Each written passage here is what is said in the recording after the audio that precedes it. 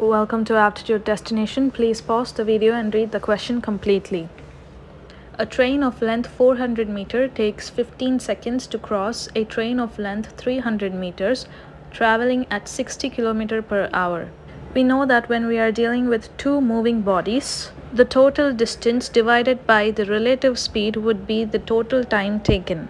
Since these trains are moving in the opposite direction, the relative speed would be the sum of both the speeds of the train. We are supposed to find the speed of the first train, so we don't know what S1 is. S2 is 60. Therefore, the relative speed in this case would be S1 plus 60. Substituting relative speed here, now we know that the total distance is 400 plus 300 meters. But since we are dealing with kilometer per hour, it's better to change the 700 meters to kilometers, which will be 0.7 kilometers.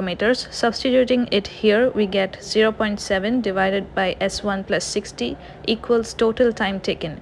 We know that 15 seconds was the time taken by the train to cross each other. Since the other values are in kilometer per hour, we have to change these seconds into hour.